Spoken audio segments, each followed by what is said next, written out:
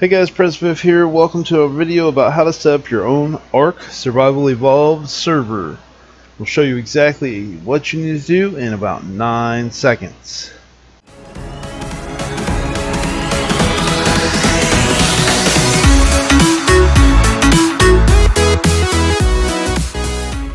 First thing you're going to want to do is go to a search engine. So I go to Google, type in Nitrado. Nitrado is one of the #1 servers host for Ark. Type in Nitrado servers Ark.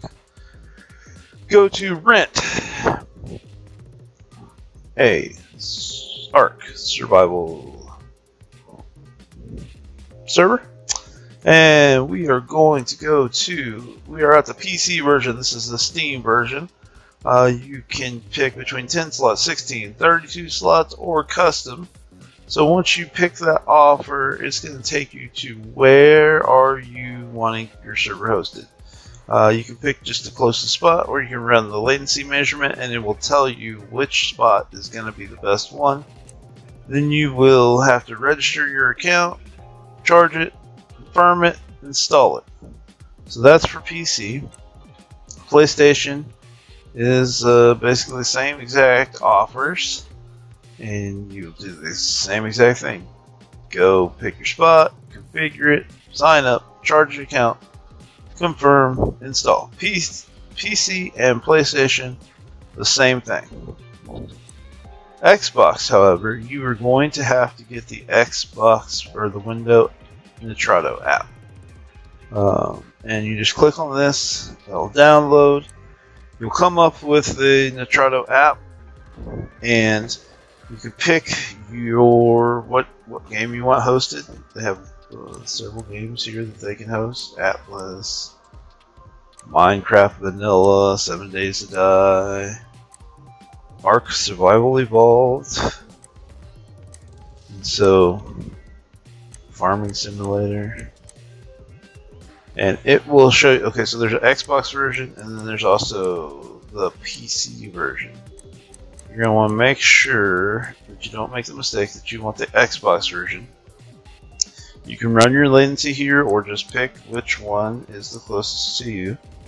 You can pick, on this one it's a little bit different. It's 10 slots, 30 days. It's the same thing cost wise, but then also they have all these other options instead of the custom option.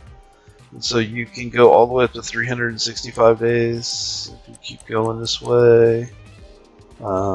You can have a whole year's worth, but you can change this at any time. You can add more days, you can add more slots as you go. So on this, you will just come down here.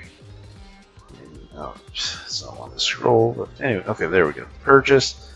It will take you to the Windows store part to actually make the purchase for how much it is.